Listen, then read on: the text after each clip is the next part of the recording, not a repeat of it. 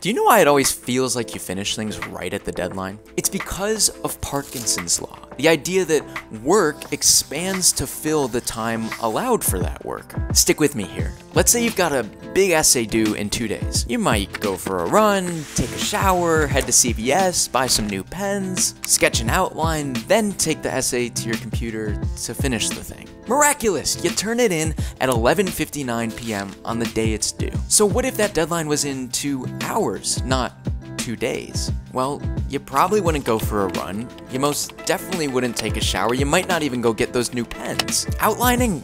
Waste of time. You would just dig right in and finish the thing in 2 hours. That's Parkinson's law.